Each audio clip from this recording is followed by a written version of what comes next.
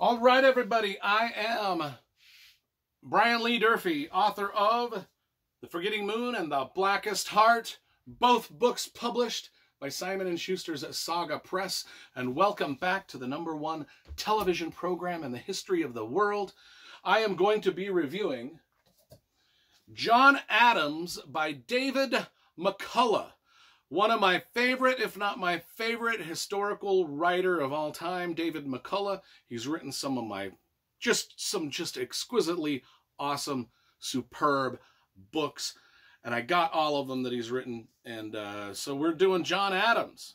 Now, if you watched my channel, you know that I did my review of the George Washington biography from Mount Vernon. I actually filmed it at Mount Vernon. I did my review of the Thomas Jefferson biography from Monticello, actually on Monticello grounds with it in the background.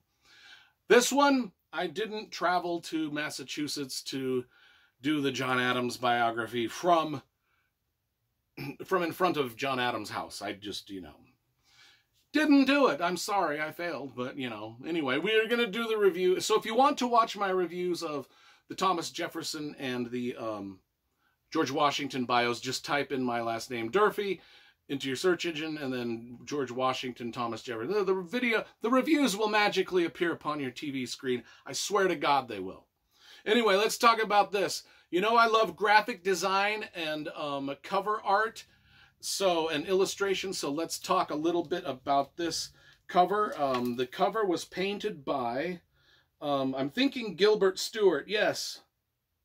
Yeah, the painting was painted by Gilbert Stuart, and I have actually been to Gilbert Stuart's house in Rhode Island. I've been on Gilbert Stuart Road and been to the house. So at least I've been to the artist that painted this cover. Have not been to John Adams, anywhere of his stomping grounds, but it was somewhere in the neighborhood of... So I wore the shirt. Anyway, great painting by Gilbert Stuart. I do remember in the HBO series, which I have here, and we're going to talk a little bit about the HBO series based off this book. But in the HBO series, I do remember that when John Adams saw this painting, he said, well, at least it's a good reminder of my own decrepitude. That was his thing. And another thing, they also showed John Adams the... and this is also a scene from the movie. They showed John Adams the big, massive painting of the signing of the Declaration of Independence, where all the people that signed it were in the room at the same time. And the dude came unglued. He's like, no, that's not the way that happened. That's not the way that the Declaration of Independence was signed. We were not all there on the same day signing it. We just all signed it at different times when we happened to be in Philadelphia. Not all of us were ever in Philadelphia at the same time. It got signed over a period of a long time.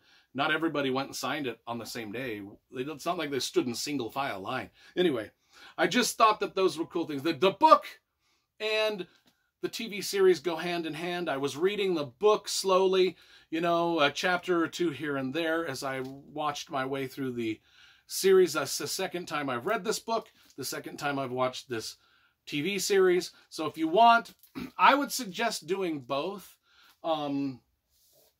because both are just excellent examples of the life and times of John Adams. And we start, of course, with any biography.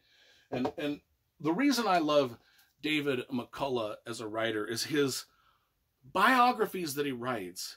I don't even care if it's about a biography of the Brooklyn Bridge or the Johnstown flood or Paris. He writes these like they're adventure novels. Like you can just feel the tension and adventure, and the dialogue just pops out at you, and you can you feel like you're right there in the middle of what's going on. And John Adams, we just feel like we know his family so intimately throughout this. We know each one of his children and the struggles they go through and how he felt about them. And he wasn't always the nicest father. He kind of expected a lot of his kids. And not only that, but a lot of his kids and who they married. He was very sort of proud of the station in life that he'd achieved. He was a bit of an arrogant kind of guy. And it showed, and there were things that happened to him in his life that he really sort of was disappointed in. That, you know, the entire time the Revolutionary War was being fought, he was in France. He was sort of the guy, him and Benjamin Franklin were sort of the guys that got the French involved in the war, but they were sort of the liaisons between France and the Revolutionary War and America to get the French on our side. And he spent, you know, the entirety of the war over in France while other people were becoming war heroes, like George Washington and a lot of people. And he kind of always regretted that he wasn't there with his friends on American soil when a lot of the important things happened. You can see there's a lot of pride in this man, a lot of sorrow and regret, but mostly the dude stood up for what he believed in. It starts, you know, as he's a lawyer, he just had this honesty, he had this deep honesty. He just couldn't lie about things. He just had to say things as he felt. And even in the beginning of the stories where, you know, he's defending the British soldiers against the mob, it's like, you know, the mob is wrong, even though he sort of sympathizes with what the mob's goal and objectives are. What they did to the British soldiers was wrong, and he's like, okay, I'm going to defend these British soldiers. Everybody hates the British soldiers. And, you know, we eventually went to war against the British soldiers, but he defended them because it was the right thing to do. And he could easily decipher right from wrong. And it was happened over and over as he was his friend Thomas Jefferson. You know, an interesting thing about this period in time is these guys could disagree. It's a bit of a weird situation where John Adams and Thomas Jefferson could just disagree so violently with each other, just with their words, but yet they remained friends. But yet people like Alexander Hamilton and Burr would go to pistol duels. You know, it's just a weird, when you read about these times and these people, and how hard they fought for the freedoms that they wanted, and how hard not only did they fight against the British, but they had to fight against each other because not everybody wanted a revolution. In fact, quite a few didn't. And if you read the George Washington biography, or even 1776 by David McCullough, you just see that this was a struggle. Like half of the country just was divided. They were like, we don't care, we're British citizens. We want to stay British citizens. And we don't mind being taxed.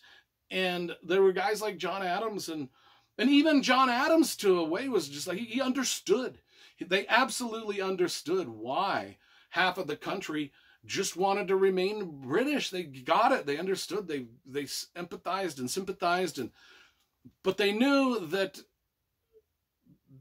there was something better.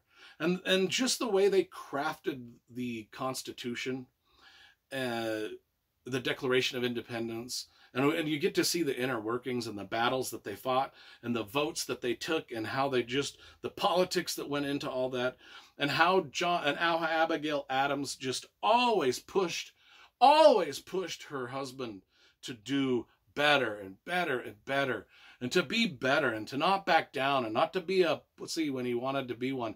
And all of those things just combined made this for a great read, and an interesting study of a person that, I'll be honest, I don't know if I actually liked the guy that much. I mean, when I read the George Washington biography, I really liked George Washington as a human. This guy, John Adams, he said and did things that I don't know if I necessarily agree with all the time, even politically.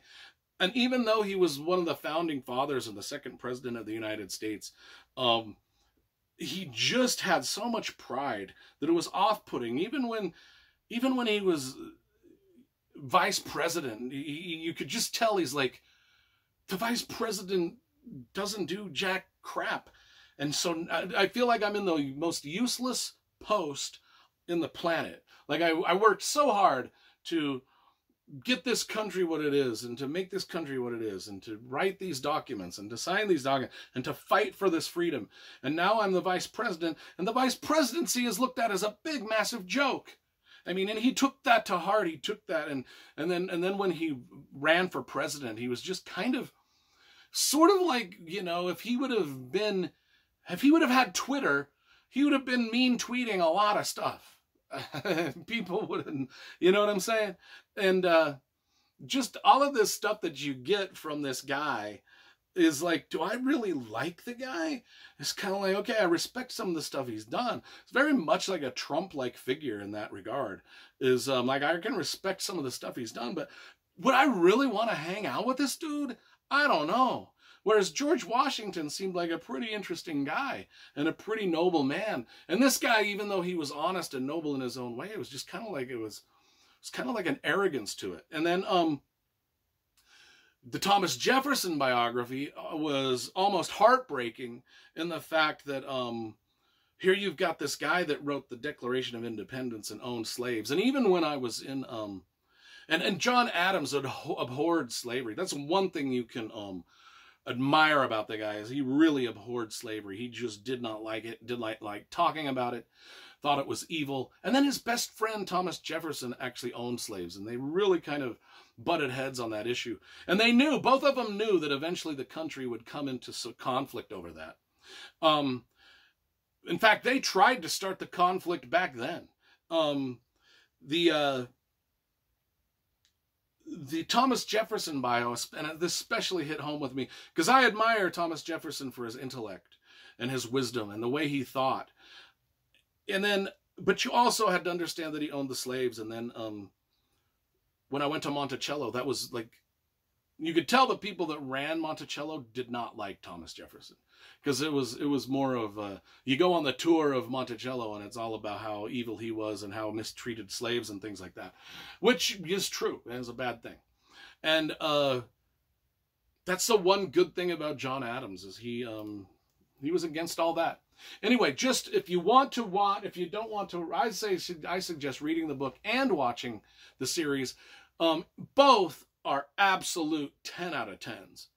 The HBO miniseries of 8 episodes and this great book both go hand in hand. They're absolutely both 10 out of 10s. So you do what you will with the information, but I think everybody should read the biographies of our founding fathers. Everybody who's an American should do it.